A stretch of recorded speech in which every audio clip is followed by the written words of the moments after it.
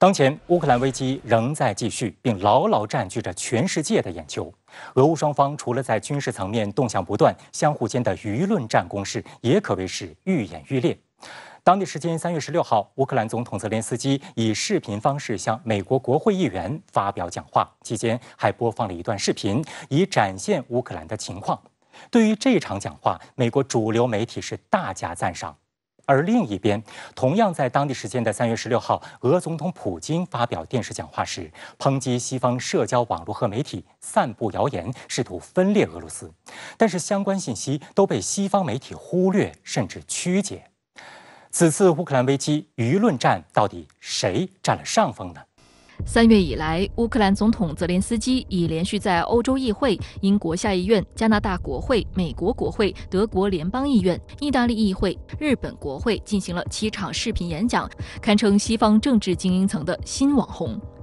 观察指出，泽连斯基本身就具备调动观众情绪的出众能力，而全球流行的社交媒体更是让其如虎添翼。这不仅使其自身成为了全球瞩目的头号流量担当，也为其不断向欧美国家政府提出要求带来了底气。这一点在泽连斯基几次面向欧盟、美国政客的演讲中都得到了淋漓尽致的体现。据网络安全问题专家、复旦大学美国研究中心副研究员汪晓峰观察，争取国际话语权时，俄罗斯和乌克兰虽然都在同时发力，但两国有着不同的叙事方式。从宣传效果来看，各有所得。这两种叙事，它针对的这个受众呢是不一样的。俄罗斯方面，总统普京的讲话的这个目标呢，一方面是国内的民众，那么对于国际上来讲，普京所要达到目的呢，还是要就获取一定的军事行动的合法性。那么乌克兰方面呢，因为毕竟这次战争是在乌克兰领土内进行的，乌克兰方面争取较多的国际的认同和同情，还有一些资金的、财政上的，甚至军事上的援助。所以两者的这个对于国际话语权的争夺方面呢，其实各有重点，各有侧重。而且和国际的这个反应上面呢，也各自得到了不同层面的一些通知重大社会经济决定，讲述内阁部长们的工作、差旅、会议等情况。此次乌克兰危机爆发后，俄国防部官方 VK 账号就进行了相关战斗简报的发布。不过，大量照片、视频和信息在各类社交媒体上发布，混乱的信息层出不穷，真假难辨。比如，关于蛇岛乌军的生死存亡曾一度成为悬案。当地时间2月24号，一段关于13名乌克兰士兵在蛇岛拒绝投降，被俄罗斯军舰轰炸集体阵亡的录音在社交媒体上疯转。录音中，驻守在蛇岛的乌克兰军人在面对俄军喊话要求投降时，以粗口回怼。随后，乌克兰官方宣称这13名士兵集体殉国。我想各自从不同的渠道来源或者说引起关注的这些信息呢，有前后不一致、矛盾，有的我们可以把它归结为这个虚假信息的这个一个发布或者传播，有的时候呢，它显示为这是一个有意识对信息的这样一个披露和传播的这样一个设计。那么这些设计的目的呢，当然是服于各自信息传播的主体或者主导者的这样一些在战场上面，在政治和外交的决斗场上的这样一些目标来服务的。作为回应，3月1号，俄罗斯国防部对媒体表示，俄军将对乌克兰武装力量信息化心理作战中心和乌克兰国家安全局技术设施展开打击。这个被点名的心理战单位瞬间引起外界好奇。据悉，目前乌克兰特种作战部队共有4个心理战单位，而此次被俄军点名的第72信息化心理作战中心是其中最出名的一支。这支部队过去曾驻扎在克里米亚，隶属于乌克兰海军。据俄媒介绍，该单位是乌克兰特种作战部队的一个军事单位，在本次俄乌冲突中参与对外传播、散布与俄罗斯在乌克兰进行军事行动有关的大部分假消息。最近互联网上关于乌克兰危机的假消息泛滥成灾，反俄宣传就是这支部队的主要任务。值得一提的是，这个心理作战中心长期与美西方军队合作训练，其官兵是由英国第77特种作战旅的军官负责培训，专门从事电子战和心理战。英国第77特种作战旅的成员多数是新闻传播学、计算机技术、网络工程、信息管理等专业人才。作战平台主要是脸书、推特、Instagram 等社交媒体以及大大小小的网络媒体。另一方面，这支乌克兰队伍的士兵曾在2020年赴德国参加由多国联合战备中心主办的一项心理战培训演练。演练期间，乌克兰心理战部队与美国士兵以及来自其他盟国的军人一起工作。一名参与演练的乌克兰士兵说：“我们带来了乌克兰的经验，美国军人带来了他们在阿富汗和伊拉克的经验。”实际上，在此次乌克兰危机中，美国的表现一直颇值得玩味。据美媒报道，当地时间3月10号，美国白宫召开了一场特别的简报会，有大约30名在美国 TikTok 视频平台上颇具影响力的视频博主参加了该简报会。白宫国家安全委员会的工作人员以及白宫新闻秘书普萨基则是主持。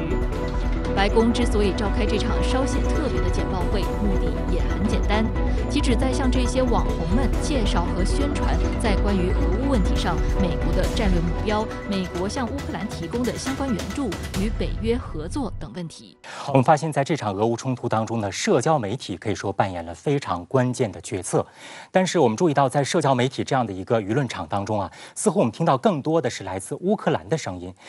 周先生，您对此有什么样的观察？您又怎么看社交媒体这样一个俄乌冲突另外的一个战场？从我的角度看啊，它更多的现在是一个现场直播的战争。所以我们今天大量的涉及到的什么坦克行驶在大街上的场面啊，包括导弹飞行的轨迹啊，双方的一些枪战的镜头啊，所以都在第一时间看到。你看泽连斯基他现在搞什么推特外交，因为推特去指挥战争，发布行政令，所以这种方式呢，实际上它跟民众之间呢形成一个相互影响和相互激励的关系。像泽连斯基啊，非常善于运用社交媒体。那换句话说，你善于运用，还是西方给了你这个平台的。美国的几大这个社交平台，它第一时间把俄罗斯这个踢出去，让你发不了声了。在当地时间3月10号呢，美国白宫办了一件事儿，引发了全球舆论的广泛关注。什么事儿呢？就是他们召集了30名该国的这个网红，而且呢是顶流的网红，召集他们召开了一个电话的一个通报会。通报内容就是俄罗斯在乌克兰进行特别军事行动的一些情况。这个会啊，由这个美国国家安全事务委员会的特别顾问米勒，还有白宫的新闻发言人这个普萨基来共同主持。各位是怎么看的？所以战争在爆发之初的时候，美国那个 ABC 新广播公司，他搞了一个民调，发现这个美国18岁到39岁的这个年轻人呢，居然有61%的这个高比例是反对美国卷入这个乌克兰这次冲突的。所以这一部分年轻人他需要去引导，需要对诠释美国为什么深度介入这场战争的这个意义要有一些新的理解。而美国政府呢，也需要这些网红带节奏，因为网红自带流量，是吧？他通过政府的喂料，向民众呢，也可以做一些解释性的工作。伴随着这场乌克兰危机呢，其实还有不少的虚假信息是不断的涌现，层出不穷。有一个观点就认为呢，在这样的一个背景之下，这个理性和中立显得尤为重要。到底是谁在炮制假信息？普通的民众又应该如何去鉴别呢？冲突双方各自的支持群体啊，都会炮制虚假信息，这个是客观存在的。而谁会制造更多的虚假信息呢？我认为啊，在真实战场上处于弱势的一方，必然会在舆论战和心智战中啊，炮制更多的虚假信息，因为啊，这样才能弥补他们在战场上的劣势。关于民众的甄别，还是要多看来自第三方的信息，尽可能呢保持理性，不为情感和情绪的因素所左右，才能看到更多的真相。第二呢，要更多的基于常识和常理来判断。此次乌克兰危机以来呢，所谓的中方事先知情、默许、纵容俄罗斯军事行动等虚假信息呢，甚至是谣言也不断的出现。那外交部呢，已经就此进行了多次的强势回击。那怎么来看待这个俄乌冲突？拿中国来说事儿，我们应该怎么来避免落入到这个话语陷阱当中？施先生，美国和西方一些国家的政客啊，往往在这个时候会特别的活跃，利用虚假信息和所谓的匿名官员的情报，与西方媒体形成互动，攻击中国，抹黑中国。一方面呢，想把中国也拉入这场冲突中；另一方面呢，是想在国际上抹黑中国的形象，企图通过冷战思维搞孤立一方的老把戏。对于这种舆论陷阱我们还是要多看中国官方和主流媒体的立场及表态，不要轻信一些挑拨使坏的说法。在俄罗斯对乌克兰发动特别军事行动之前，1月初以来，俄罗斯就已经与乌克兰美西方国家在网络场上展开攻防。其中一个名为匿名者的黑客组织以网络手段闯进了这场冲突当中，宣布他正在与俄罗斯政府展开网络战。乌克兰也找来了多国场外队员，组建了 IT 部队，联合对抗来自俄罗斯的网军。这场混战当中，黑客组织究竟有何来头？它又在为谁服务？美西方不断为乌克兰提供网络战援助，又意欲何为呢？一起来洞察关键。3月17号，俄罗斯数字发展、通信与大众传媒部表示，俄罗斯政府网站遭到前所未有的网络攻击，将就此开展过滤境外流量的相关工作。纵观此次俄乌网络攻防，除了导致网站离线的拒绝服务攻击之外，许多黑客也在大力攻击俄罗斯政府，加剧了网络战的复杂性。那么，究竟谁是俄罗斯这波遭受网络攻击的始作俑者呢？其中之一便是世界最大的黑客组织匿名者。2月24号，匿名者宣布对俄发起网络战争，随后发动了一系列针对俄罗斯政府、国营媒体和公司网站以及俄罗斯各地成百上千摄像头的网络攻击行动。黑客组织匿名者发迹于2003年，组织核心成员有数千名，基本都是20至30岁左右的年轻人，包括一些大公司和政府机构的高级计算机专家以及记者。此外，还充斥着大量黑客活动分子。这些人分成数百人的小组，对各种事件做出反应。但由于匿名者对成员身份没有限制，世界知名的计算机及网络安全提供商芬兰防毒软件公司分市安全研究总监米科·赫佩根就向芬兰媒体表示，任何人都可以藏身于匿名者中，这为国家的网络攻击行为提供了掩护。赫佩根认为，如果没有这些民间网络黑客行为，发现来自美军的网络攻击非常容易。但现在的情况可以让国家行为者浑水摸鱼。确实，俄乌冲突它的影响面还是比较大的，所以会有各种各样的这种选手，对吧？既有可能有国家，也有可能有一些犯罪的这种组织集团，还有一些其他的各种各样的组织，他不愿意暴露自己的身份，就简单的以这种匿名者组织为这样一个 cover 来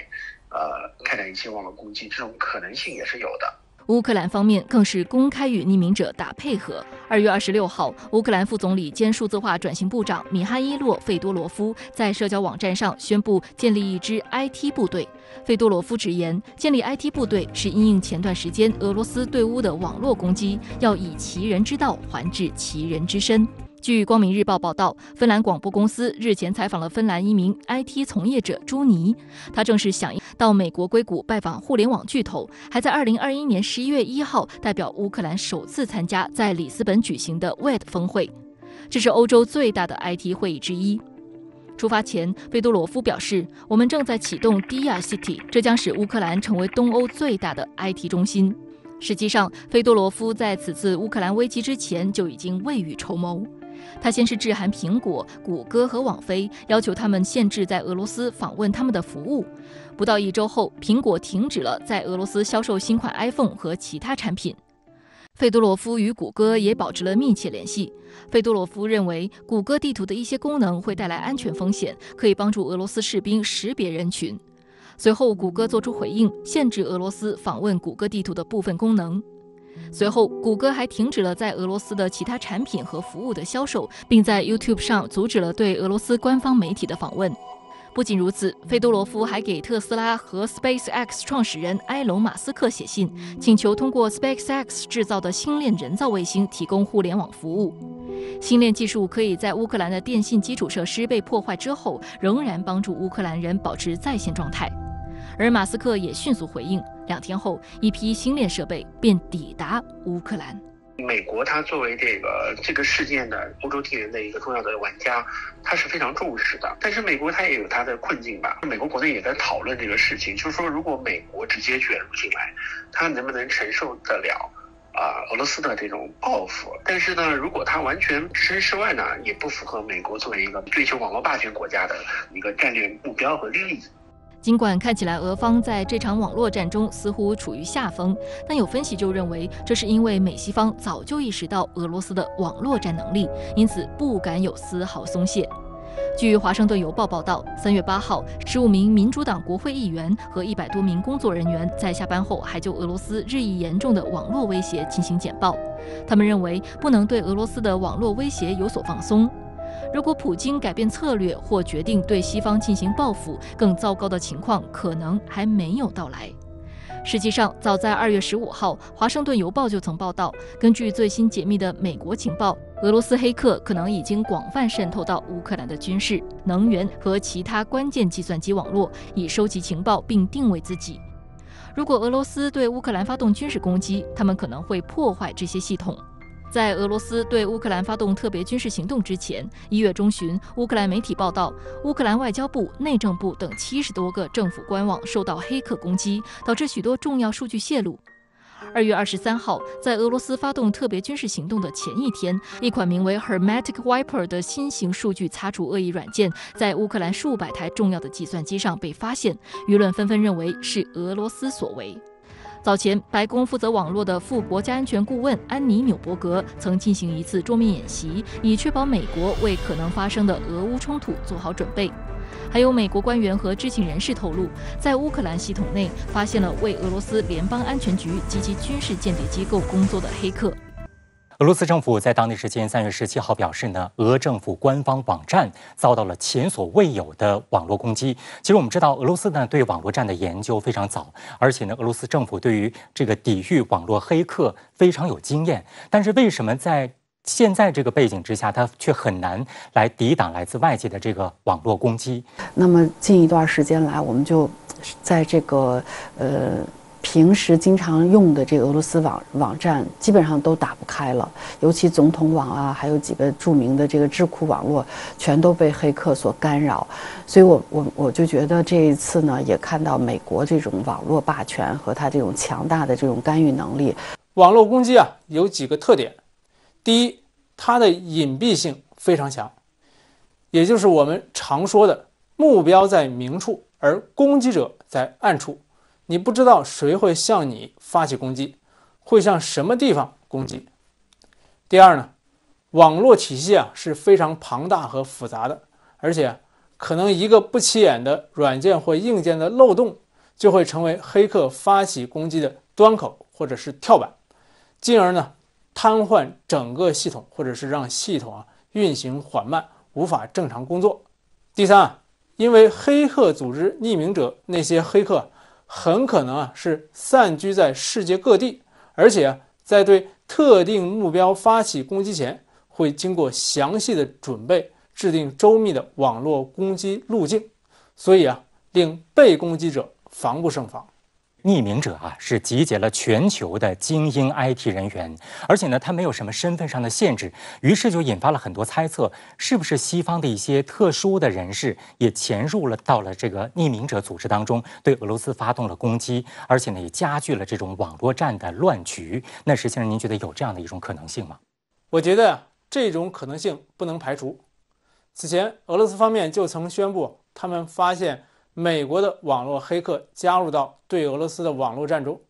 而且美国官方一直说他们不会派士兵与俄罗斯面对面交战，但是没有排除通过网络战和信息战这种看不见的方式来直接参与这场冲突。而且从客观上看，美国有着全世界最强大的网络战部队，而且对伊朗和朝鲜呢都有过发动网络战攻击的实践经历，所以美国通过这种方式加入战斗是很有可能的。在这一次乌克兰危机当中的第二战场网络战当中乌克兰可谓是表现不俗，很多外界舆论都将这个乌克兰称为 IT 大国。那石先生，您认同这样的一个说法呢？乌克兰的网络安全能力到底怎样呢？在这方面啊，我们确实不要忽视乌克兰的实力。据 IT 领域一个专业机构的调查，随着世界市场对 IT 人员的需求不断增长，近10万名乌克兰程序员为数千家公司提供着服务，从思科到甲骨文，再到乐天、三星，有100多家全球高科技公司在乌克兰开展研发活动。而菲佐罗夫在成为乌克兰数字转型部部长之后啊，就提出了一个名为智能手机国家的项目。这个项目的目标啊，是自2024年开始，乌克兰的政府公共服务100%在线提供，且其中呢20%服务啊实现完全自动化和无人化。这些其实就部分反映出乌克兰这个国家的网络安全能力。我们知道现代战争啊，它是一个综合性的战争，网络战是当中非常重要的组成部分。周先生，您怎么来看这一次美西方在网络安全这一领域对乌克兰的支援？他们的目的又是什么呢？你看，过去我们打仗啊，首先要设法的去切断敌人的电话线联络线，而现代战争它也一样的，你这个断网了，你这个信号这个通信中断了，它各个部队之间也没法就进行协同作战了。所以我们就看到，在短短的10几天里面，这个星链的这个应用程序啊，在乌克兰的下载量就超过了10万次以上。所以它这没有星链，它就没有坐标了，无人机也就成了瞎子了。这次战争可以看到，军民之间的这个界限它是极其模糊的。日前，乌克兰总统泽连斯基接连批评北约，指责后者对乌克兰支援不够，尤其是始终没有提供乌克兰急需的战斗机。对此，美国国防部发言人约翰·科比称，鉴于转交战机可能激化局势，美方不支持现阶段向乌克兰空军转交战机。从表面上看，泽连斯基的呼吁似乎是充满悲情，但是仔细想想，乌克兰当真没有得到西方的关键支援吗？除了表面上我们看到的武器支援之外，西方向乌克兰提供了哪些看不见的援助？俄军缴获的乌军电脑一开机，竟然能够连上美军的情报系统。美对乌的情报以及信息支援将如何影响战场形势？俄方又有哪些反制措施呢？来看短片。就在5米，得益于北约情报分析和指挥体系的有力支撑，乌军每隔1小时就会得到最新的军情更新。一旦出现俄军车队，这些信息会形象化地立即显示在乌军的导航地图上，而附近的乌军战斗小组就可以接单了，然后对俄军发动伏击战。各战斗小组之间有野战保密通信系统，可以做到互相配合或避让，不会出现争功或误伤现象。在完成任务、摧毁目标后，战斗小组拍照确认战果，根据战果，平台给他们记功分。这一点也得到了俄方的确认。据俄塔斯社3月17号报道，近日俄罗斯军队在顿巴斯地区缴获一台乌克兰军队的电脑，这台电脑打开后能够直接连接美军驻德国盖伦基尔空军基地的13预警机。俄军在电脑上还发现了不少重要的情报，包括北约指挥官参加乌克兰军事会议，制定对俄军的行动计划，或者直接指挥乌克兰军队作战。美国方面对此丝毫不避讳。据美国海军学会新闻网消息，当地时间3月17号，美国国防情报局局长陆军中将斯科特·贝里尔在美国国会听证会上称，在此次危机中，美国和乌克兰之间的信息和情报分享，在我们能做的事情方面来说是革命性的。美国国家安全局局长日裔陆军上将保罗·中曾根则表示，在我服役的35年里，自己从未见过比乌克兰更能分享准确、及时和可操作的情报的情况。保罗·中曾根称，美国与盟友共享信息和情报的价值在于能够建立联盟，并能揭露虚假信息。具体问题可以归结为在冲突中我们如何分享与乌克兰有关的、对乌克兰人有用的信息。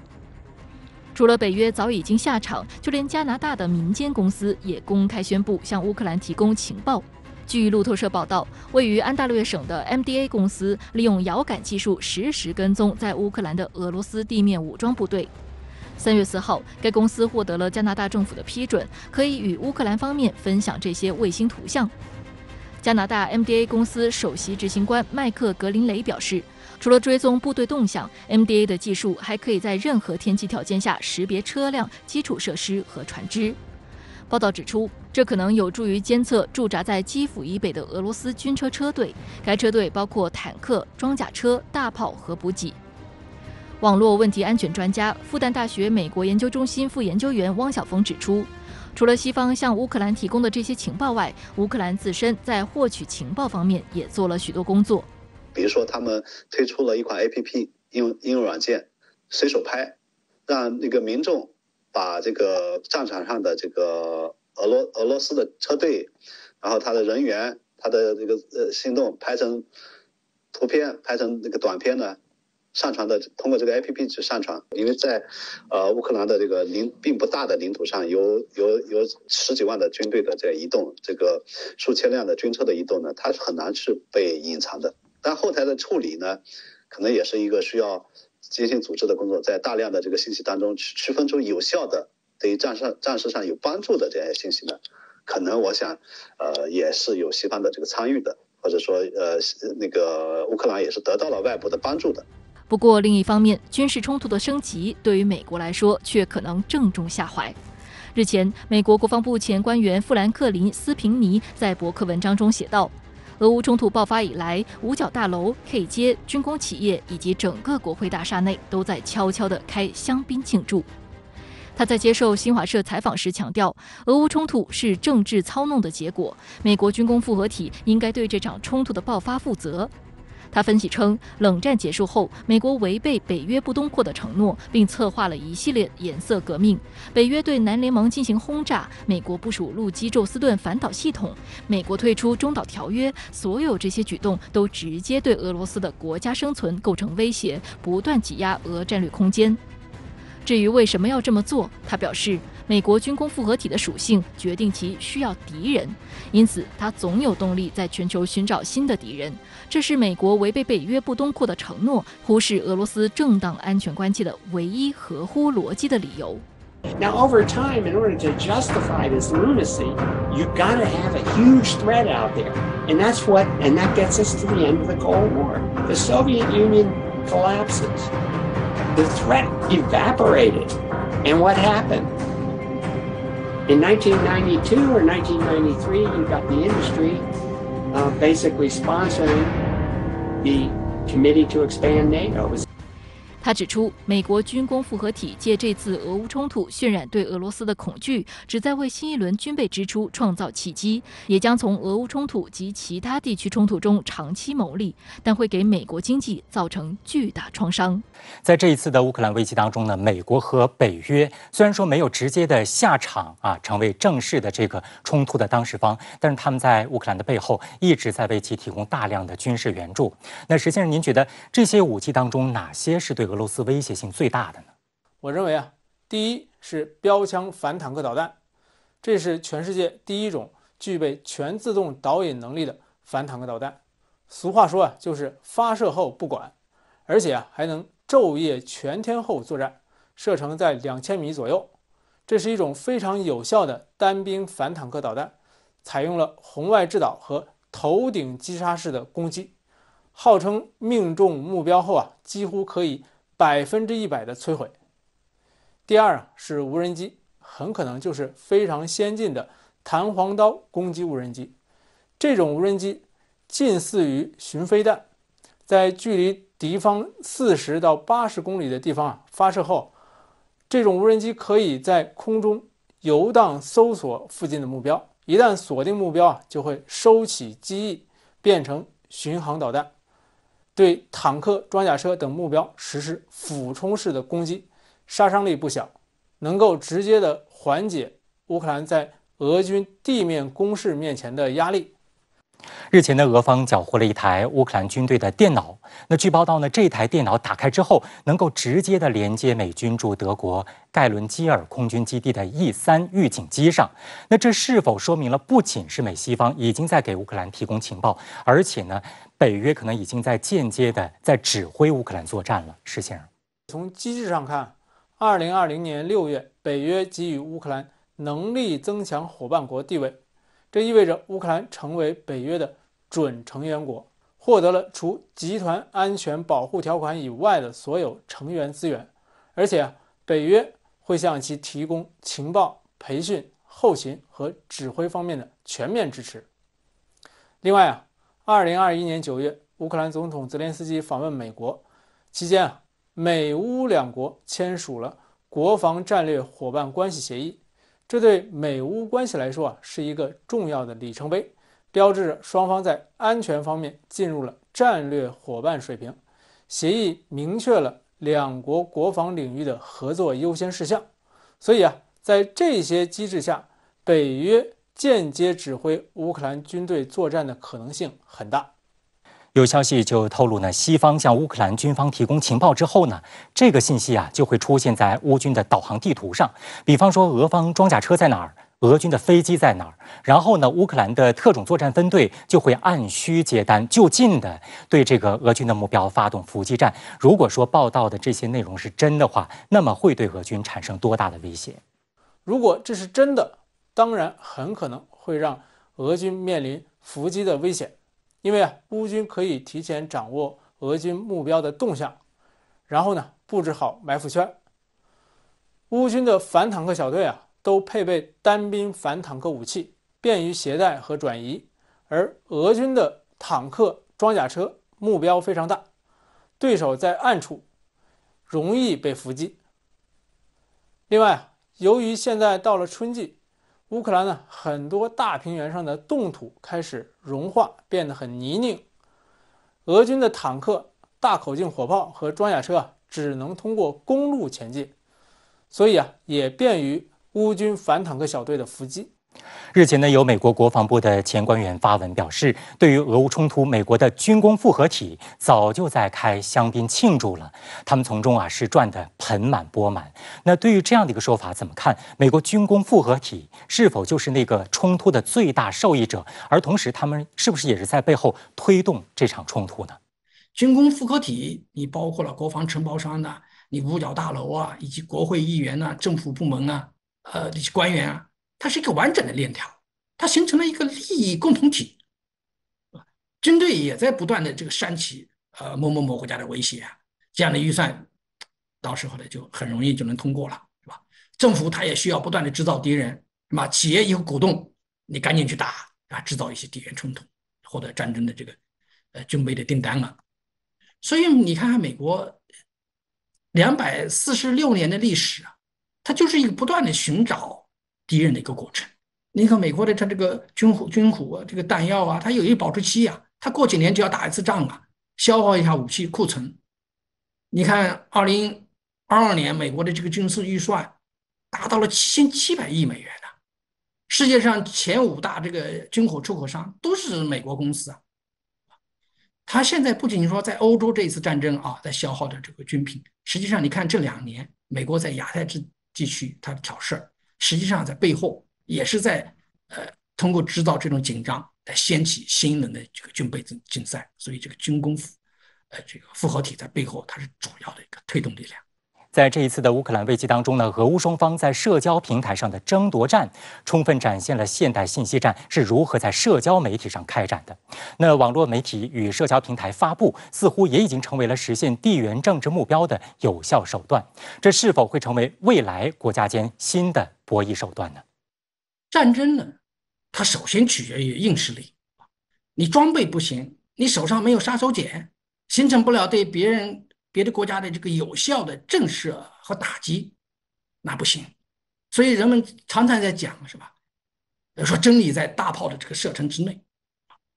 网络媒体和社交媒体，毫无疑问是这次地缘政治斗争的这个有效手段，但总体上来讲，它还属于软实力的范畴，是硬实力的补充，无法起到这个替代作用。从这次俄乌冲突来看呢，网络媒体空间和社交平台已经成为国家间博弈的主战场。我们也必须看到，21世纪的信息时代的战争不再局限于传统战争的实体性威胁，而在转向由大众媒体以及技术进步带来的社会威胁和意识形态威胁。所以有俄罗斯学者认为呢，未来战争可能重点不是击败敌方的军队并夺占其领土，而是改变敌方社会的自我意识、世界观和价值观，剥夺敌方政权对目标受众的影响力，并将目标受众置于己方的控制之下。是在这个未来的这种博弈当中呢，我们应该注意这个网络人才的这种培养，在培养人才同时呢，要勇于去布局国外的这种互联网的各个渠道、信息渠道，互联网通过这些信息渠道作为我们在海外进行这个叙事啊、进行舆论的一种工具。